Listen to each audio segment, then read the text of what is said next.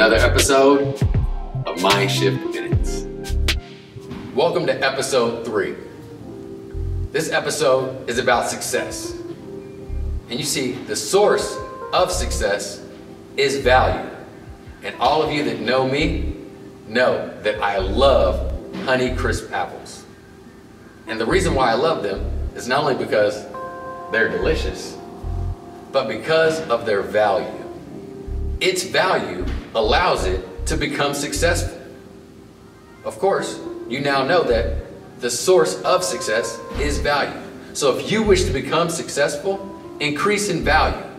So what are the ways that you can become valuable? Because that's exactly what it's going to take for you to accomplish everything that you set out for yourself.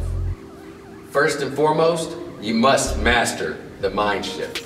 Secondly, you must create a vision for yourself. And after you have done that, you must strategically plan your time and be self-disciplined. Once that is done, you will begin to become your ultimate self. And as you do that, you will become a producer just like the Honey Crisp apple tree. And when you produce, you become valuable because of what you produce. And that, ladies and gentlemen, is what people pay for. They pay for what you are here to produce. And as you know, you are special.